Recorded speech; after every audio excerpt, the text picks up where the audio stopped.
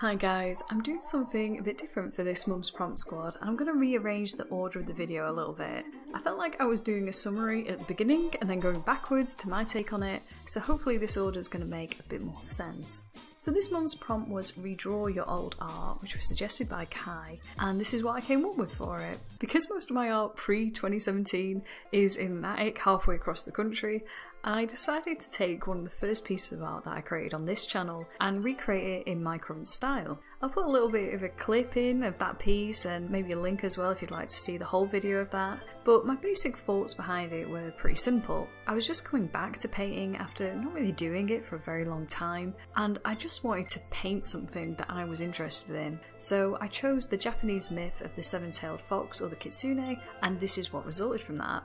So going back to it over 2 years later, I couldn't help but think a lot about the last couple of years and how much has changed in that time. Not only when it comes to art in terms of the skill, but also when it comes to how I feel about art.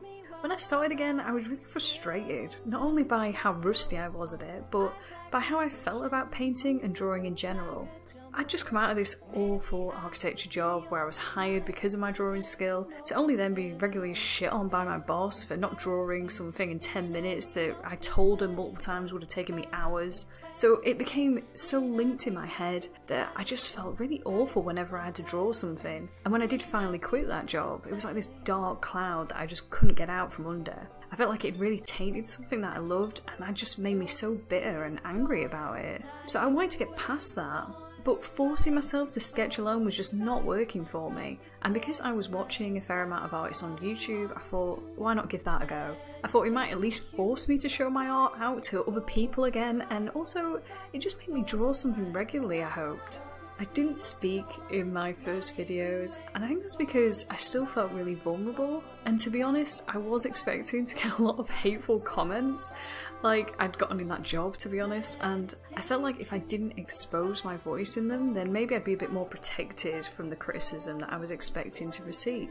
But to my surprise, it ended up being this completely opposite experience to that, and everyone was really positive and friendly, and though if I'm being honest, that didn't change how I felt about my art immediately.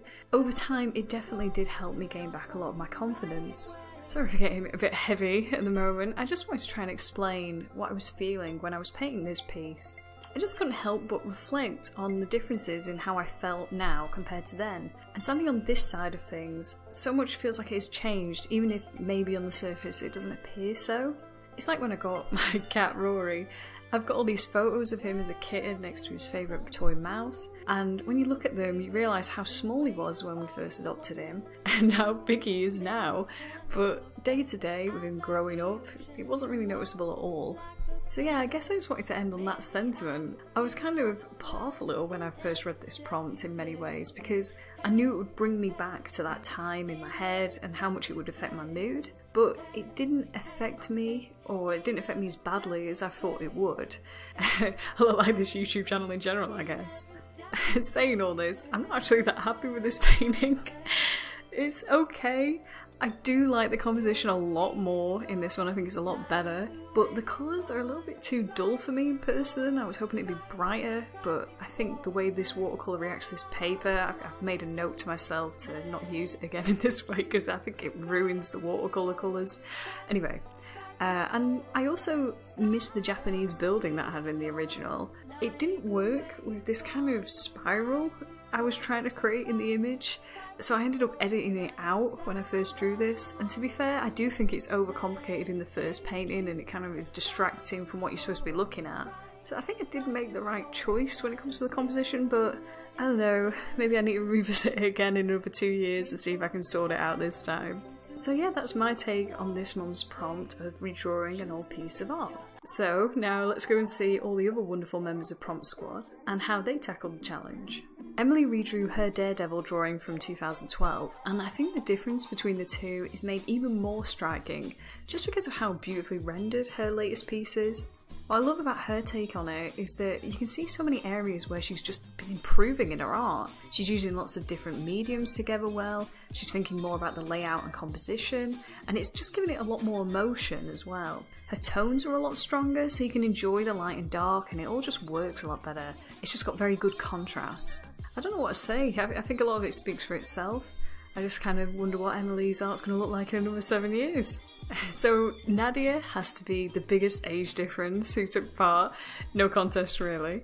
But I think that's what makes it so special as well. Because Nadya took what must have been one of her first finished drawings from back when she was just 4 years old and reinterpreted it with what she saw it to be as an adult. And I think the results are just perfect. I mean, using markers just like the initial piece does a really good way of showing how her skills have developed over time, and by framing it in that same circular shape you can really see the connection between the two pieces well, beyond the colours. So yeah, I think it's a great take on the prompt. Dave took a piece of art he did in October 2017, which I was really happy to see personally, as I'm pretty sure that's one of the first pieces of art I saw of his, quite a couple of years ago now.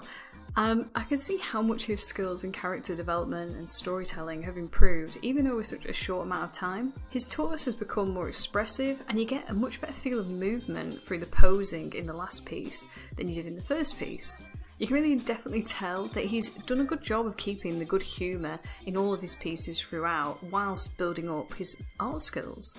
Kai took the oldest drawing he had from 2002 and recreated it with his current main medium of digital paint. There's so much to mention when comparing these two pieces, but I think the main things that I noticed would be how much more dynamic his posing is. He's now using perspective to really add a lot of interest into the character, and introducing more into his backgrounds too to give them more depth. His understanding of musculature, I think, is the most interesting because you can see how developed it is, and yeah, there's just too much to pick out in his one.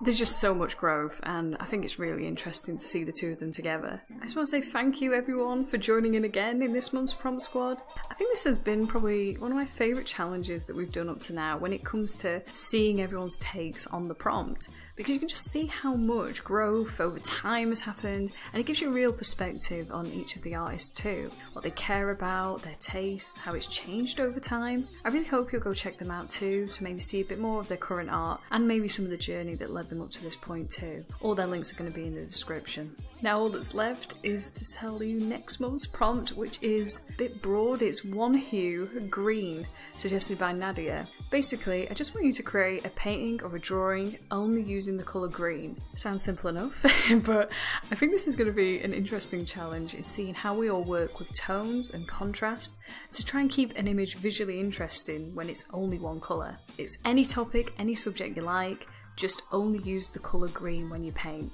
I can't wait to see all of your takes on this prompt. The deadline's going to be the 2nd of September, so I'll see you that week for the next instalment of Prompt Squad. Take care.